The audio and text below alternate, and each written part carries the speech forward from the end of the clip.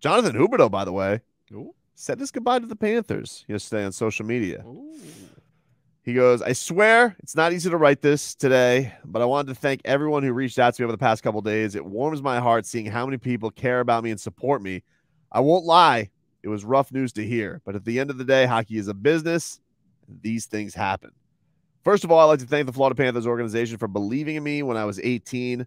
The place will always be my second home. I'm grateful. They gave me the chance to play in the best league in the world. To the Panthers fans, thank you so much for giving me a great hockey experience. I know lots of people say Florida's not a great hockey market, but I've seen the atmosphere the past couple of years, and it's all because of you guys. Thank you for support and always being so faithful. Love you all. Me and my family are ready for the next chapter in my life, and I'm looking forward to it. I'm excited for the opportunity to play in Calgary in front of passionate Canadian fans.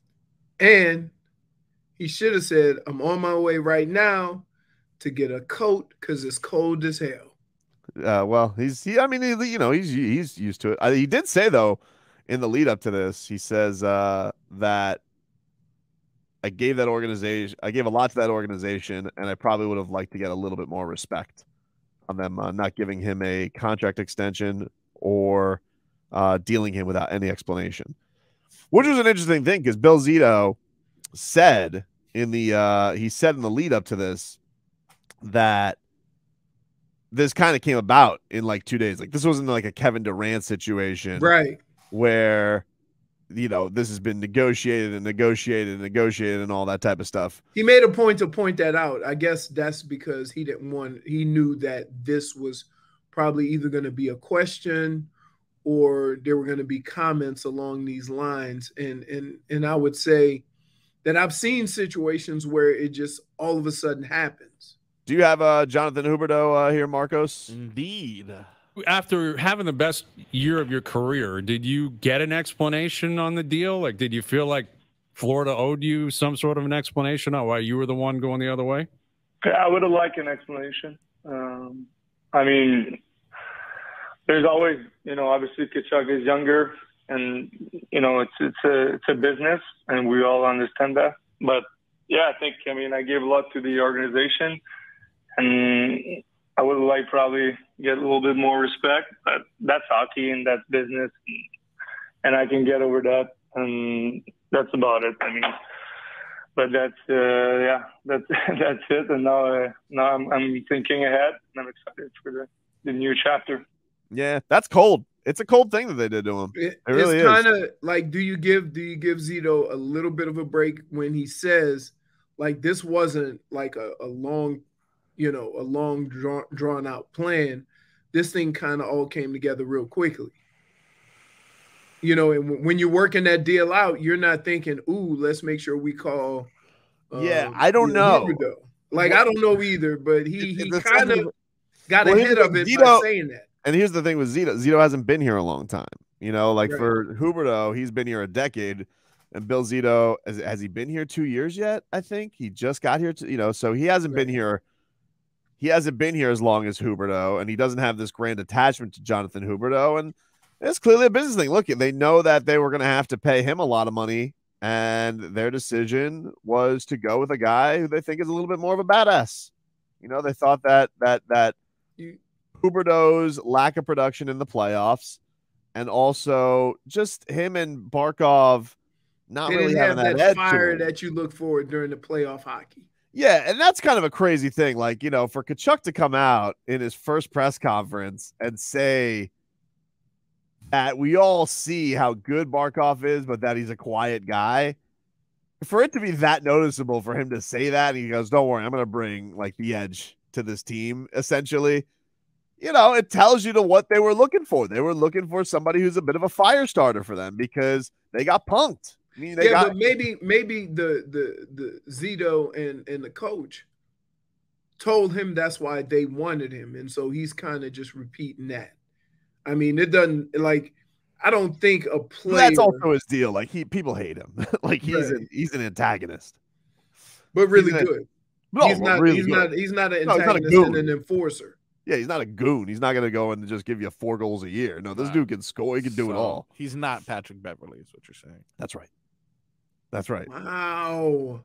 Yeah, but right, yeah, that's icy, dude. No pun intended. Like that's a really cold thing to do to Huberdeau. But again, if you believe Zito and when he says this all came together really quickly, do you give him somewhat of a pass? Because we know that some of these trades do kind of present themselves and you put it together in a few hours, and then after it's done, then you try to pick up the pieces.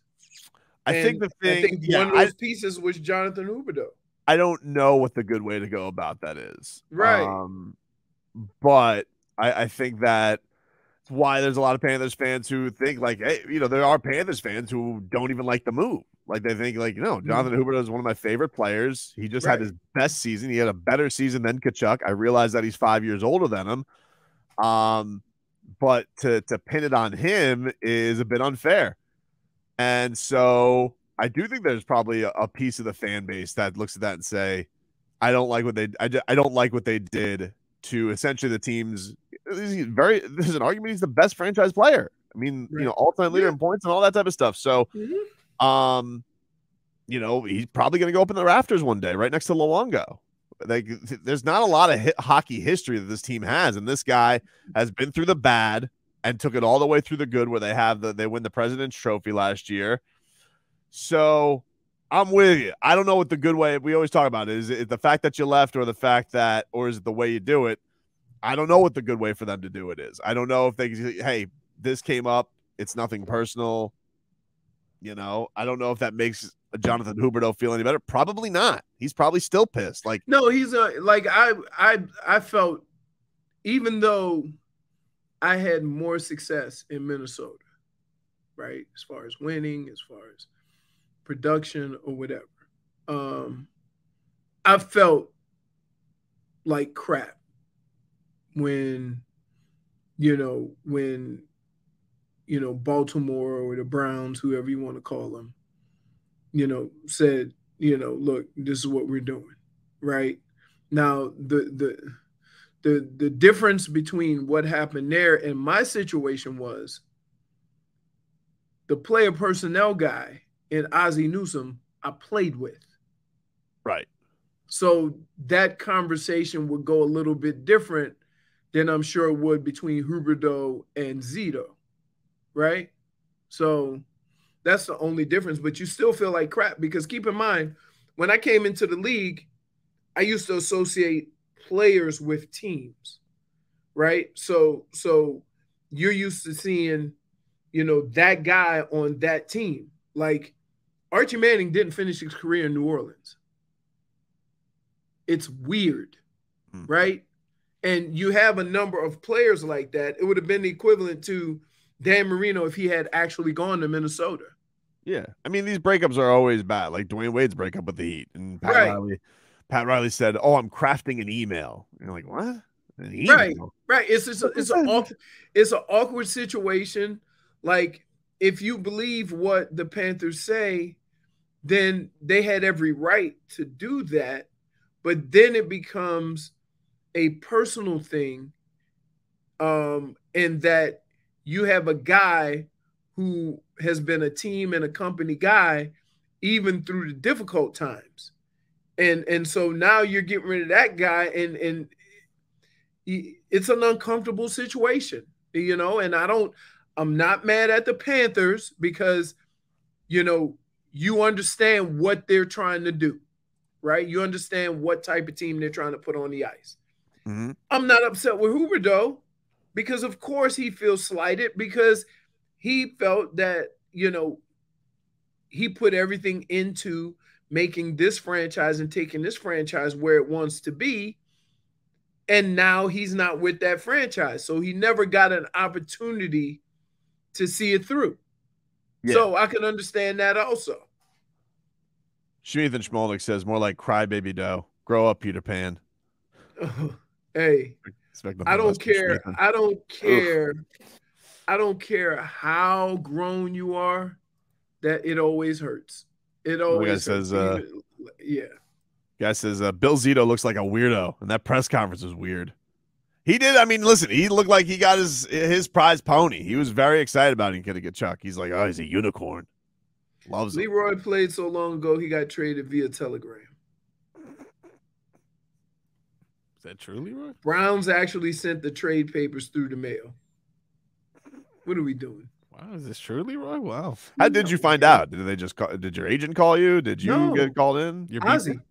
Oh, Ozzy. I told you. Like Ozzy,